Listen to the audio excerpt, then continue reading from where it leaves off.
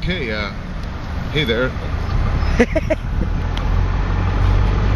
Hello everybody, and welcome again to another lecture of Hempology 101. Thanks for tracking us down here on the lawn. It was kind of a borderline day to be outside, but any chance we get, we're going to be out here. And so hopefully the weather next week will be nice as well. We have our first guest speaker of the year coming next week, Cam Burge, who's the coordinator of the Sensible BC campaign, basically here in the lower part of the island. And so he's going to be talking about pot and politics and why he's involved in this campaign and what's happening with Sensible BC. Again, hopefully the weather will hold out for us for at least one more week, but otherwise we do have Sinisek to book. And so today's subject is the Marijuana Tax Act of 1937. And for some people this might be dry history, but for those of us that love this plant, this is a very important history to know, because we're fighting prohibition today, and many people don't understand the history. They think we're fighting prohibition because of the plant that we smoke or the drugs that other people consume. And really, prohibition is more about economic control of the marketplace. Since governments were created a few hundred years ago, various special interest groups have used these institutions as a way to control who enters into the marketplace, what they can sell and how they can sell it. And really the government per se was created by the rich to take power away from the church and the monarchy, and it was mostly guilds and rich families that hired lawyers to run government. That was what government for the most part has been, and in this particular case we bore the brunt of that. But before I get into the Marijuana Tax Act, I'm going to go back into some history, and also even start with something about the plant itself, because you have to know a little bit about cannabis to understand why it was prohibited. Again, not because of the smoke, but because of the clothes I'm wearing, the food that I eat, the fuel that I'd like to use in my car, and many more things. And so the cannabis plant, as I described in the lecture last week, is a very versatile plant. And the stalk is something that has two purposes. There's two parts of it. There's the fiber on the outside, like a lot of other plants, and then there's the cork, or the herds it's called, on the inside. And one of the historical problems with cannabis is that it is such a strong fiber that it's been very hard to break down at times. Now, commercial processes have been developed over times, but historically it would be really hard to cut down the plant, and then you would basically smash it after it dried a little bit to try to separate the fiber from the cork, and then you could use the fiber to weave into rope or clothing or other products.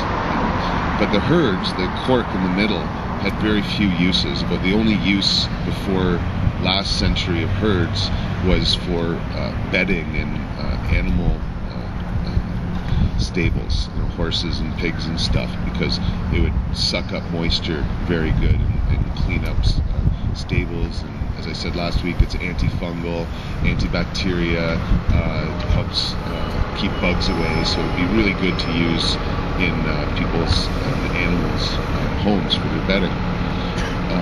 But historically, all the uses that you hear about cannabis, for the most part, come either from the leaves, the seed, or the fiber, not much from the herds at all. But the herds play a really huge role in the plant. But when we started to develop fabric, in China a couple thousand years ago, and paper, again, it was predominantly the fiber that was used. And we have woven so much with hemp that, in fact, the word canvas is rooted in cannabis, right? Like the old canvas that was developed, the hardest fabric that we would use in not only sails for sailboats, but for living quarters, and pretty much any time we wanted to make strong fabric in the past, we would use the cannabis hemp plant, because while it was really tough and hard to break down, once you did weave it into something, it would be, the most protective, strongest kind of fiber that we could use. And so when we started to develop the ability to sail a couple thousand years ago, one of the really important things for these big empires, starting even with the Celts, right? Because the Celts used to have huge sailboats. Kind of going off a little bit, there's an ancient story of the Celts fighting the Roman navy when Julius Caesar was in charge, and they were vastly outnumbered by these Celtic sailboats that were 3 times as large as the Roman trimaurs, but the wind died in the Mediterranean Sea, and the trimaurs were able to take down boat by boat because they couldn't sail. So the Celts were using canvas and hemp actually for thousands of years, not as a psychoactive product at all though, but just for the fiber, just so that they could grow hemp and make really good fiber. In fact, the Netherlands has actually been one of the traditional places for hemp to be grown and made into canvas and other products. They wanted to have their own supply of hemp. That was really important because hemp, while it lasts longer than any other fiber, especially for rope, for sailing boats, it only lasts for so many years, and then you got to replace it. And these sailboats would use mass amounts of rope. Other materials. There's a quote here or a famous picture in Jack Hare's book, The Emperor Wears No Clothes, and they have a picture of the USS Constitution where they estimate there is 60 tons of hemp on this one boat alone, between the rope, the sailing, the sails, the riggings, the clothing that the men wore, that they would use hemp, seed products to help glue the boats together, but 60 tons of hemp on one boat alone. And so historically, being able to have access to inexpensive, high-quality hemp was a really important thing. And there's been wars actually fought over the access to good hemp. In fact, when Napoleon was trying to invade Britain, in order to undermine the British Navy, he decided that it was his best interest to actually burn down all the Russian hemp fields, because the British were getting cheap hemp from Russia. And so Napoleon's army invaded Russia, burned down the hemp fields, or as many as they could, to the point where Russia stopped exporting hemp to Britain. And so what Britain did was turn around and actually start to tax the American colonies more in hemp. And hemp has been one of the first crops grown in the American colonies. It was one of the most important, because obviously they needed sails and ropes to go back and forth. But the British were very controlling, and they didn't actually let any processing factories, kind of pop up in the American states. But they actually passed a law that made it illegal not to grow hemp in certain areas of the United States in the early 1800s, and you could pay your taxes in hemp as well. And so growing hemp was very important for the agricultural communities, and they started to tax the hemp so much and demand so much hemp that was in fact part of the American Revolution, was in the higher taxes, and that all the good hemp was being taken so the British could fight their wars in Europe, but it wasn't being put to good use in America, because what they wanted to use the hemp for in America wasn't so much for sailboats, but for the canvas wagons that were shipping people across the United States. And so the hemp was really critical to the founding of America and its economies, not just with contributing to sailing, but to obviously the rope and canvas that was being used to settle the United States. It was really important. In fact, several states became very famous for growing hemp. Kentucky, by far the most. I couldn't find it today, but I got a really wonderful century-old book about the Kentucky hemp fields, and they grew many different kinds of hemp, but they grew a lot of it. And It was a really important part of the economy. However, by the late 1800s, hemp was being used less and less. There was different competitors coming in that were chipping away at the hemp marketplace. One of the most notable is the cotton industry, which has always been in competition with hemp. And the cotton industry, really plays into this story at a few points. And so even under slavery, even after slavery, it was still relatively cheap to produce cotton compared to hemp. Partly because there was no good machinery coming out to process hemp, but they came up with the cotton gin, which really, I forget what year it came out, but it really improved the production of cotton and its use.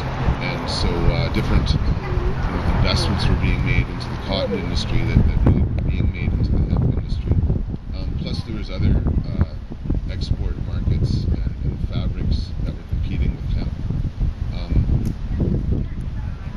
Also, hemp paper was starting to be used less in favor of wood pulp paper.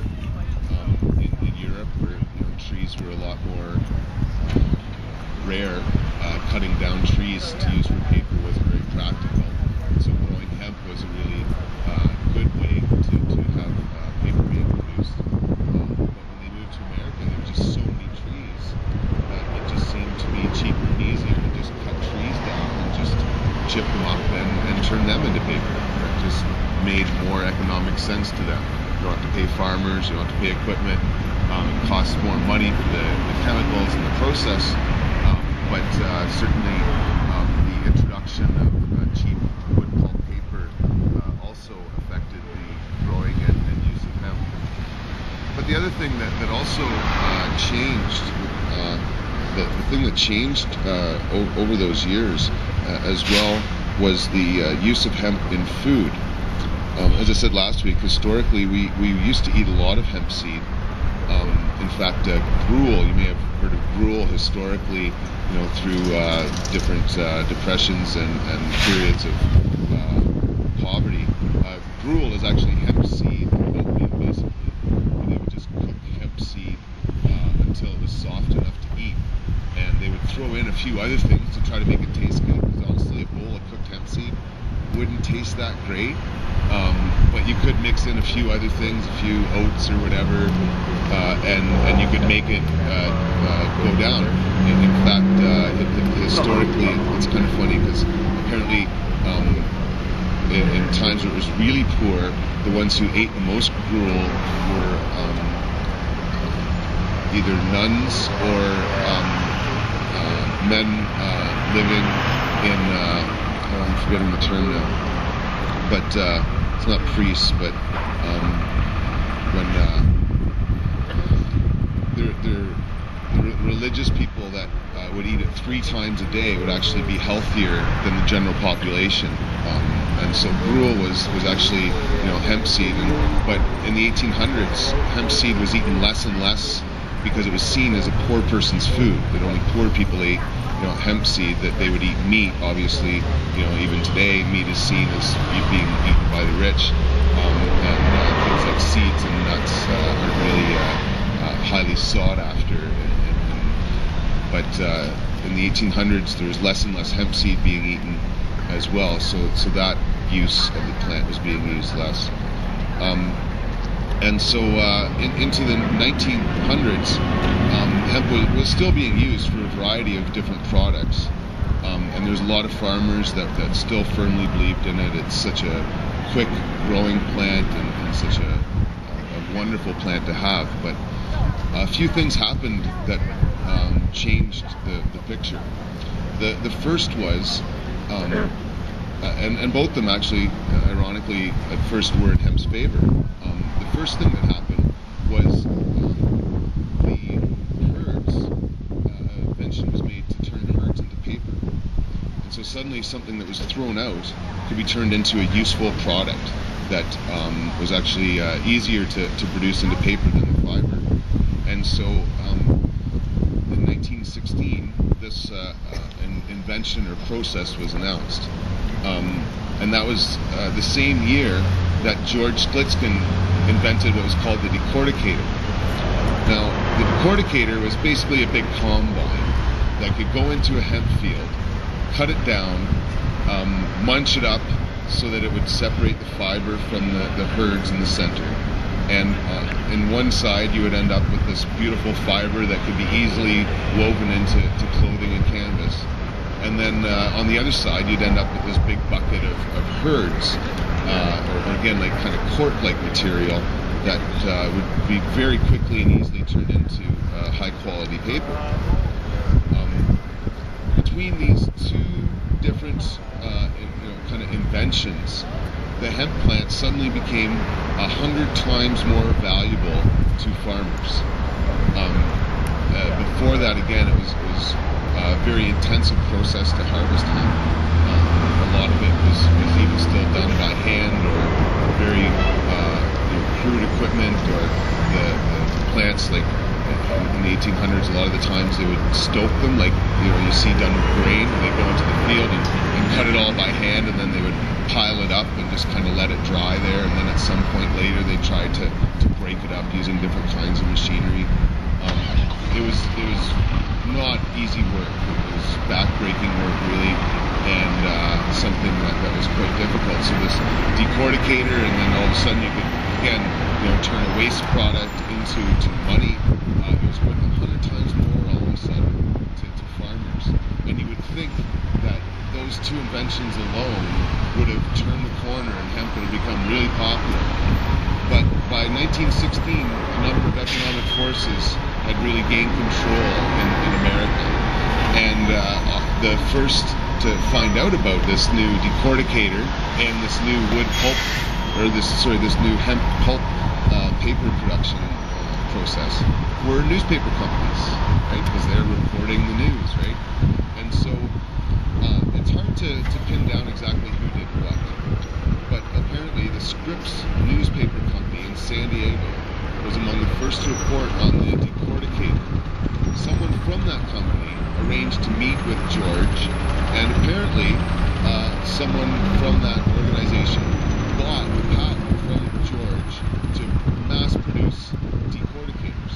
Well, that plan never happened. In fact, there's some speculation that they went as far as actually building a fake factory that they told George, oh yeah, we're building decorticators, we're having some troubles getting them off the line, but we're doing it, just don't worry about it. But that wasn't in the plans at all. Those machines never went off the factory line. And the process to turn hemp pulp into paper was really never widely circulated either. And the newspaper companies and essentially Wall Street, behind closed doors, started talking about eliminating hemp from the marketplace and how to go about doing that in order to eliminate the competition. It was pure and simple economics to them, and it wasn't the first time that they'd done something like this. This has really been a grand experiment that's had a lot of negative side effects. So the first companies, the Scripps newspaper company, had also just heavily invested, along with the Hearst newspaper company, in timber in the southwest of the United States. They paid pennies to the American government for the ability to go in and just mow down trees as fast as they could and turn it into paper or whatever products they wanted. But they just had invested a fair amount of money in these new wood pulp paper production facilities. And so they weren't interested in advertising the competition, to be sure, quite the opposite. Now, William Hearst, Rudolph William Hearst, I believe is his name, was the owner of the Hearst newspaper company, who, again, was part of this conglomerate of businesses and rich people. And William Hearst played a key role, not just because he was pushing these issues in the newspapers, but he actually apparently invented the word marijuana, kind of using some slang that he picked up from in Mexico. And no one else had ever heard of the word marijuana before. I think it was 19... 1919, I think, was the first time marijuana was used in public. Before that time, people knew what cannabis was. Cannabis indica was used in medicines, like the tincture that Queen Victoria used was a cannabis indica tincture. So doctors still in 1916 widely used cannabis indica. But the doctors in the medical community read about this new drug, marijuana. And back in 1916, people had a somewhat naive understanding of the world, and the world was still being discovered in some ways. So to find out that there's this new drug coming out of Mexico, this new plant that people are smoking, wouldn't have surprised anybody. It's like, yeah, of course the Mexicans are smoking something, right? So the idea that there was some sort of dangerous plant drug in Mexico wasn't a surprise. In fact, a lot of people back then were really quite racist. So to come up with very negative, uneducated opinions about people from other lands was very common. It was easy and very accepted, unfortunately. And so William Hearst and his newspaper company invented this term marijuana and started printing these horror stories about the effects of it. There's one really famous quote, didn't dig it up, but from a police chief in the United States, I think in Los Angeles, where he's quoted as saying that people that smoke this marijuana drug go on these murderous, raping rampages and do all these horrific things. No documentation or proof of any of these accusations, but the newspaper put them out in print and no one challenged them, and many of these stories were just reprinted over and over again. Again, no substantive collaborating evidence, just news stories being printed. Again, there weren't a lot of media back then, and people believed what they were told. And so, and on the other hand, everybody knew about hemp. Everybody knew what hemp clothing was. Everybody knew what hemp seed was. That's something that has been around for millennia. So, when they came out with this marijuana drug that people were smoking, well, none of the hemp farmers twigged into the fact that it was a cousin of what they were growing in their fields. And no one in the government was saying anything like that. Certainly no one in the media was tying in this marijuana drug with the cannabis medicines we all knew, or the hemp plants. It was just this new drug. And so with the introduction of marijuana, the number of companies and industries that were interested in prohibiting hemp grew. And so, it's really quite speculative on who connected with who first. But we do know that the key player in the prohibition of marijuana is a man known as Andrew Mellon. Now, Andrew Mellon isn't as well known as some of the other players, but he is the man responsible for the prohibition of cannabis today. I firmly believe that. I can't tie in exactly when he became involved in this campaign, but certainly he was there from the beginning. He made his money in chemicals and banking. I think it wasn't the Bank of America, but another really important early bank in the United States was one that he founded. He was also the sort of treasurer of DuPont Chemicals. I think it was with DuPont Chemicals that he really rose up in the corporate world. And so DuPont Chemicals was one of the companies selling a lot of pulp paper materials, right? Because the production of wood pulp uses a lot of chemicals. So protecting that industry was really important to DuPont. Protecting the cotton industry was also really important to DuPont. Cotton uses a lot of chemicals. I'm not sure if it's still 50% of the chemicals produced in the United States, but at one point it was, or for decades, at least half the chemicals in the U.S. were used in either the production of clothing made from cotton or in the pesticides and fertilizers that are used in growing it. It just sucks up massive amounts of chemicals. So DuPont was very heavily tied in. And I didn't mention this, but the cotton farmers had a few reasons to hate hemp, at least in their puny little minds. And it wasn't just because it competed with their cotton, but cotton farmers traditionally were slave owners and had a very negative opinion of people of color. But many of those cotton farmers actually allowed slaves to grow hemp, or not just hemp, they grew hemp for their rope, but the slaves would actually grow cannabis marijuana in their gardens, and they would be able to, in many cases, smoke it and eat it and use it freely on the plantation. And in those farms, it was found that they were healthier, stronger, lived longer, happier. Even though they were slaves, it contributed to a better farm. So it was known through slavery that letting your slaves grow a little bit of cannabis, indica, was a good thing. But when the slaves got free, the cotton farmers really, really resented the fact that they were free and that they were using cannabis freely or doing anything freely, like playing jazz music or having fun at all. That just didn't sit well with them for whatever strange reason. And so the cotton farmers, had a real hate-on for cannabis in general. So that's one of the main reasons that they bought in.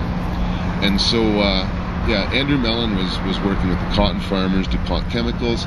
General Motors was the other one that he was really working with, and Gulf Oil. And so a lot of people don't understand how Gulf Oil fits into this, and General Motors, and all this sort of military-industrial complex. But really, Andrew Mellon was one of the individuals and people that helped sponsor the Nazi Party in Germany, for example.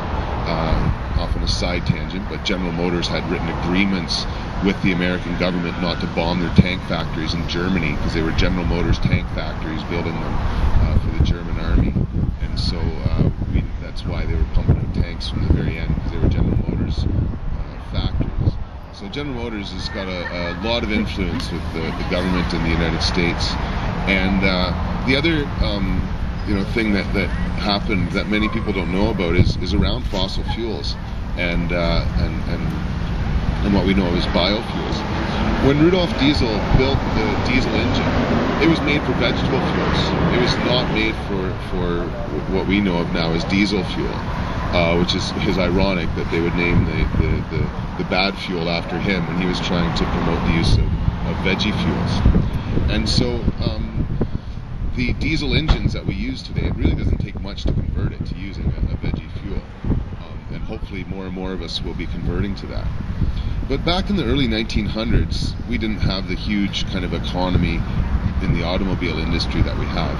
And they were really developing these things. But there were some people using biofuel technology and biofuels in their diesel engines.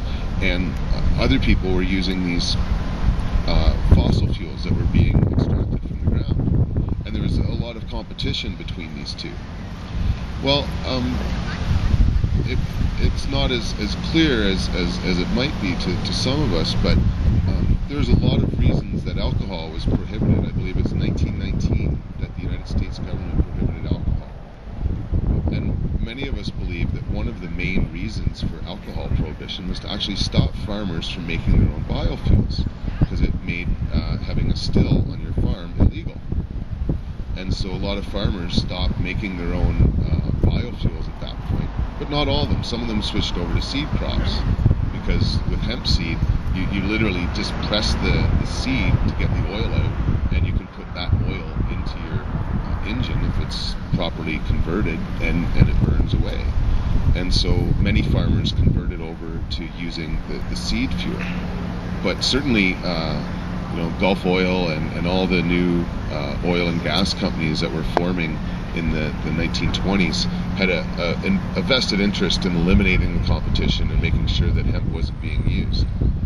And so the pharmaceutical companies that were forming at the time weren't really a part of this conglomerate. They were quite new. But there were certainly other interests within the government and military that were working towards a sort of pill-based medicine kind of system, and turning the plants that had been used as medicines into drugs that were marketable and patentable, and again stopping people from using either natural medicines or having access, easy access to these medicines, because they're all protected and patented. So these early drug companies were also right in there looking to eliminate hemp. But it didn't happen right away. It started in... You just wait a second. Sorry, folks. Okay. Okay. Thank you. Yeah, I lost myself. No pharmaceutical. You're just starting farm. Yeah, so it didn't all happen at once. Again, a lot of this was happening behind closed doors with different industries and rich people talking together. And in Canada here, we have a little bit different story than the United States. The United States was actually a lot more democratic and transparent at the time. The Canadian government, not so much. The Canadian government really was created by a small group of wealthy people and hasn't been accountable to the general population here even yet, really. But in the 1920s, very little was known about what was happening in Ottawa and the inner workings of it. And the woman that we can blame for prohibition here in Canada, the prohibition of marijuana, is actually a Canadian hero for many people for completely different reasons.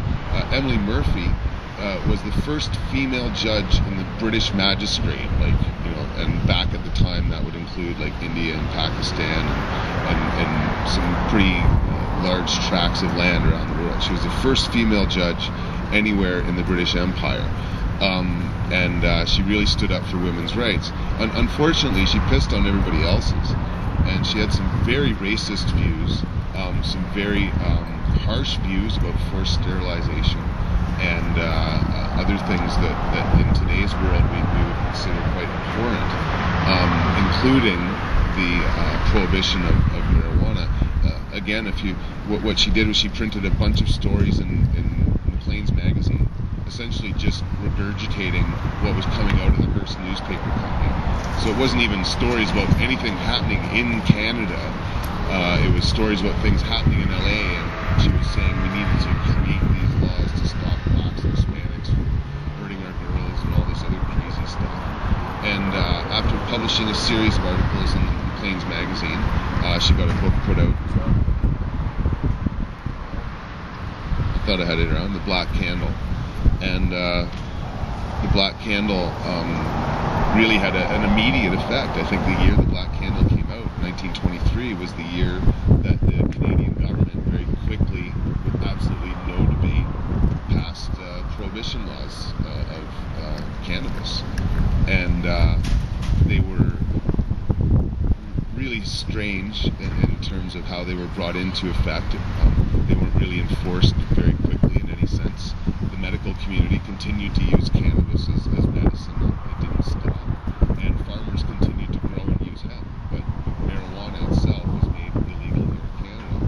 In the United States, they had to be a lot more subtle than that. And they had to take their time. And so they couldn't just come up with these laws and not be questioned about it. And so they, again, worked behind closed doors, and Andrew Mellon decided that he was going to form the Federal Bureau of Narcotics, and he put his nephew-in-law, Harry Anslinger, in charge of it. Now that is the agency that's now known as the FBI, and Harry Anslinger led the FBI for over 4 decades. I think he went from like 1926 to 1950 something. Like the guy just wouldn't quit and was on a mission.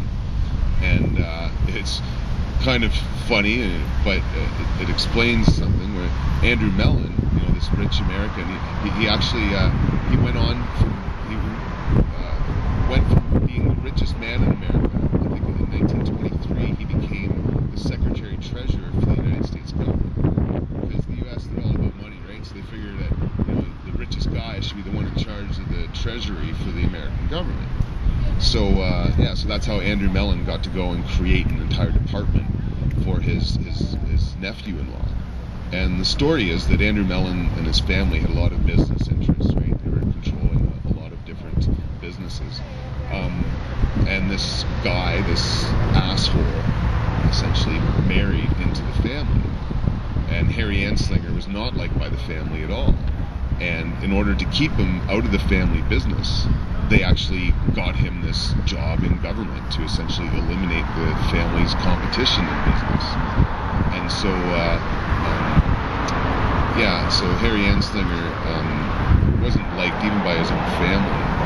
And he really went about instilling these prohibition laws, not just in the United States, not just for cannabis, but around the world. He's really single-handedly responsible for these laws more than anybody else by far. But he wasn't even able to do that right away. He was able to kind of go state to state, and he got certain states to make prohibition laws, but it wasn't something that he was able to convince the entire American government right away. And so by the time, and the other thing that happened was Andrew Mellon went about seeing that hemp was taken out of the American economy as much as possible. So he did a number of certain things, like within educational institutions, he had hemp written out of the textbooks. In the armies and navies, he stopped buying hemp if at all possible. And so the clothing was replaced, rope was replaced with nylon rope. That was one of the things DuPont Chemicals was coming out with, was nylon rope, and it's not as good for sailboats. When it freezes, it breaks up, and it's not as good as the hemp. But nylon was being promoted as the replacement for hemp, and for clothing it would last longer and stuff. They didn't talk about the fact it would last forever until it broke down and little birds choked on it. But it was promoted as we have all these new age products, and we don't need hemp anymore. We've got nicer, shinier things. And so hemp was slowly eliminated, and farmers were growing less. And Andrew Mellon made sure that there's no research and development being done into hemp anymore. And so they eliminated anything that was being done into genetics research or product research or any kind of business to do with hemp. You would never get any money from the United States government for it. And they made sure among the food industries that no trace amounts of hemp were being used in any of the products, so that it was eliminated from that. So by 1937, by the time they actually created the Marijuana Tax Act, hemp was only being used in a couple of places, and really not much for fiber at all anymore. In fact, when the law was brought up for debate in the United States government, there was only two groups that opposed the elimination of cannabis, although the hemp farmers were really taken aback by this. And it was a really funny law, because the Marijuana Tax Act, it's just that. They didn't actually prohibit it, but they said there's a $100 tax per ounce of marijuana. And for hemp farmers, that was just completely ridiculous, because $100 an ounce for their fields would have been, in the thousands of dollars, possibly millions for some of them. And $100 back then was a hell of a lot of money. It wasn't a small amount. Today it's a lot of money. Back then it was probably the equivalent of over 1,000.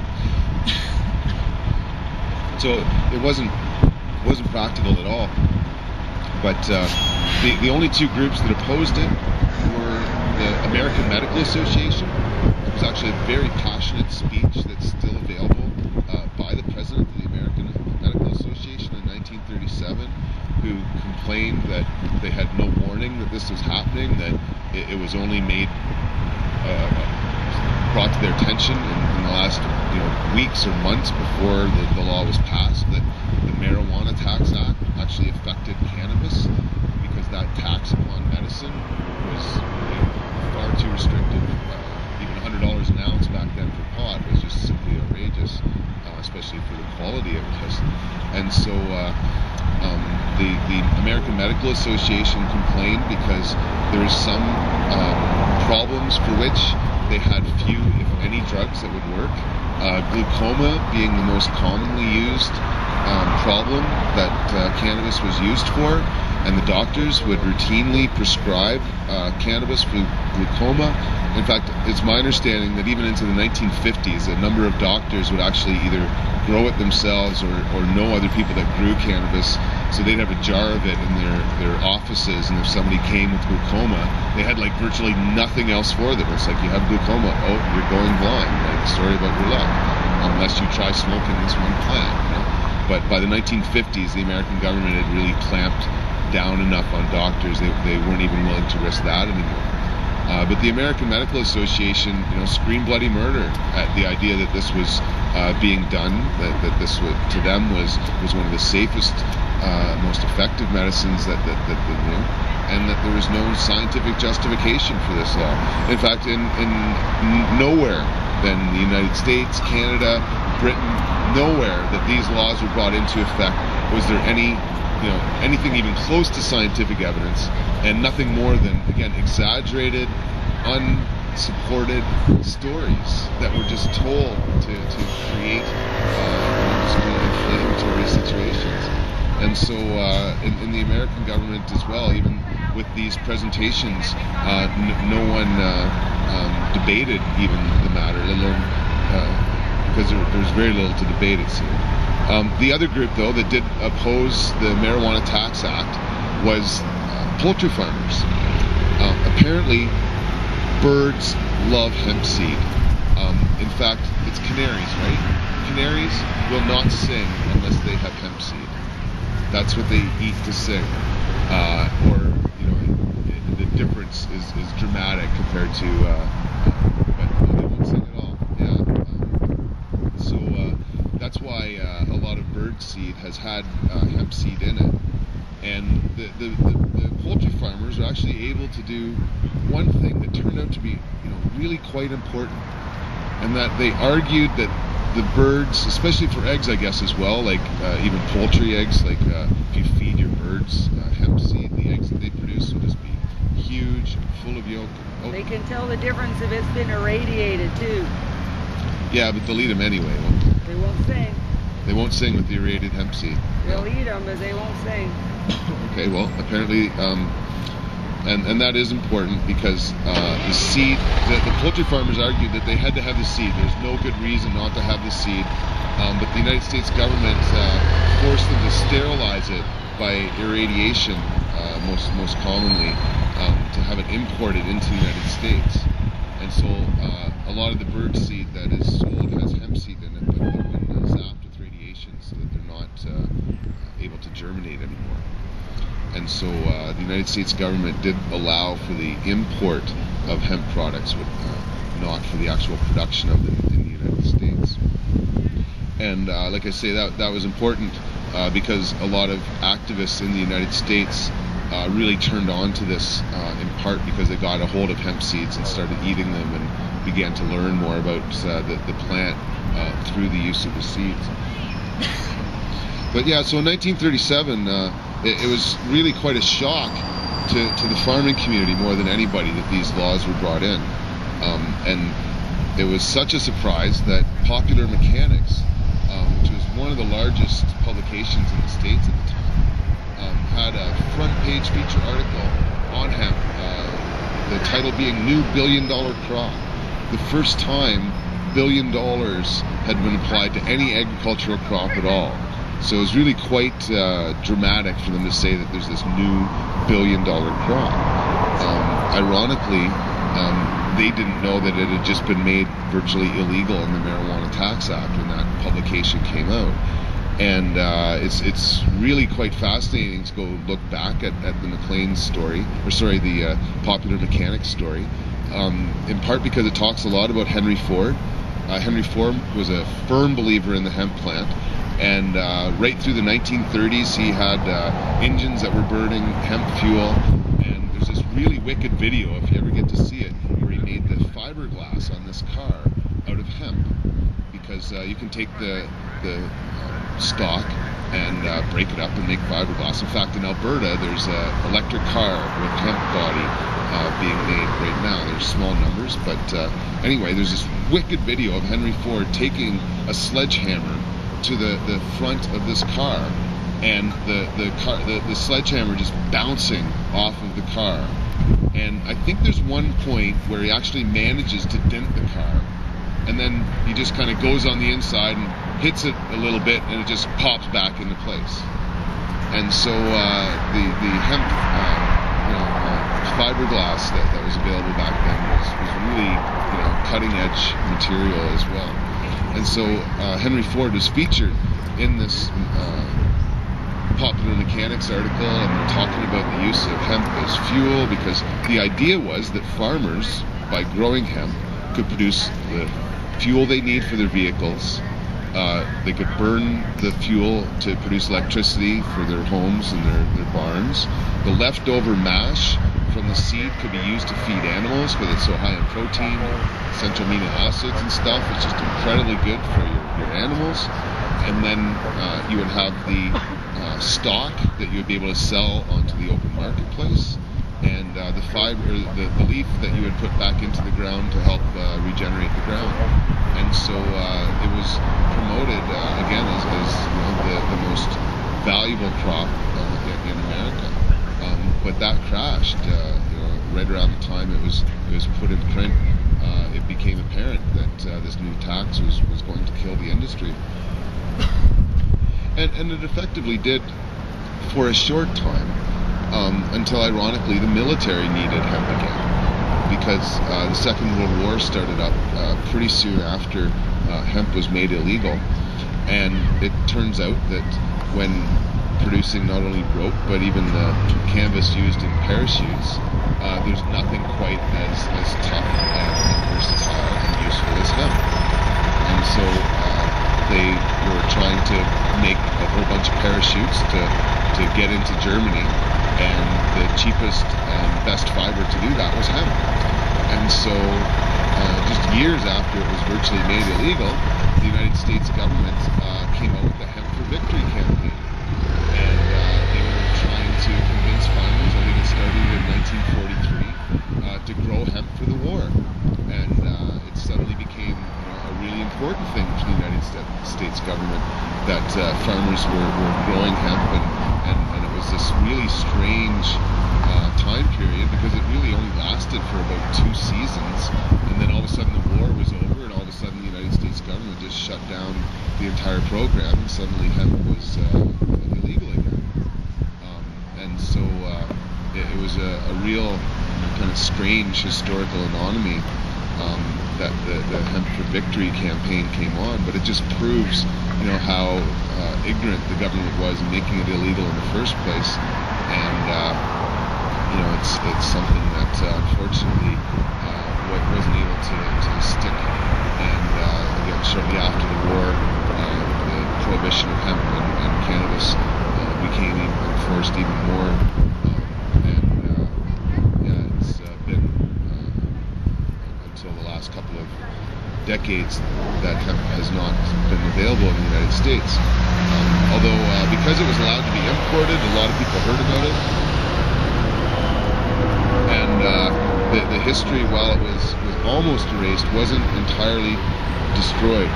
And so in the 1970s, a man in California, Jack Hare, put together a collection of information. He got a book published in 1986, The Emperor Wears No Clothes, which tells this story that I've talked about today, about why hemp was made illegal. And it's not only a sad story because hemp is such a wonderful plant, but it's also really sad what the alternatives to it have been if it had been eliminated for more or as equally as healthy environmentally plants and products, then that might not be such a sad thing. But what has happened here is that the most versatile, the most useful, the fastest growing plant in the world has been taken out for a whole bunch of more harmful processes and chemicals and products that really in the long run make our lives and our planet's life a lot more of a struggle. And so it's been a really sad story to have to tell over and over on why this plant was made illegal, so people could profit more and rape and pillage our planet, cut down this is what it is. But the fact is that now we know this history, we can share this history, and we know that this plant can produce most of our basic human needs, our building materials, our foods, our fuels, our plastics, paints, almost everything we need can come from this incredible plant. And so I think learning the history of it helps in understanding how we got here and